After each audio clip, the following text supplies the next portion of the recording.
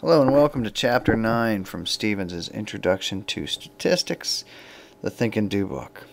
In this chapter we're going to continue with hypothesis testing, only now instead of having a single sample like we did in Chapter 8, we're now going to have two samples, right? And this is much more practical because it allows us to investigate a lot of comparisons between two groups. Because before in Chapter 8 we had to say something like, we claim the mean is greater than 98.6. We had to come up with a number here. Whereas a lot of times you want to say, is the mean from one group different from the mean from the other? And that's what we can do here. And it really improves our ability to conduct tests from a practical standpoint. And again, we will be talking about means and proportions, right? And this chapter will allow us to do things like, determine whether or not medication A does indeed lower cholesterol levels, or test a claim that older siblings have a higher IQ than younger siblings. You'd have the older sibling, you'd get the mean from a bunch of older siblings, mean from a bunch of younger siblings, and you have two samples, and you compare that mean. And just like the medication A, here, the medication A, you'd have, say cholesterol levels before the medication and cholesterol levels after. So you have two samples.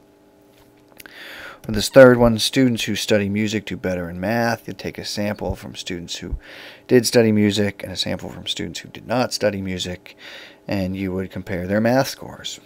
People are taller in the morning than at night. Again, two samples, morning sample, night sample. Motivational speakers improve employee satisfaction. You can test that claim.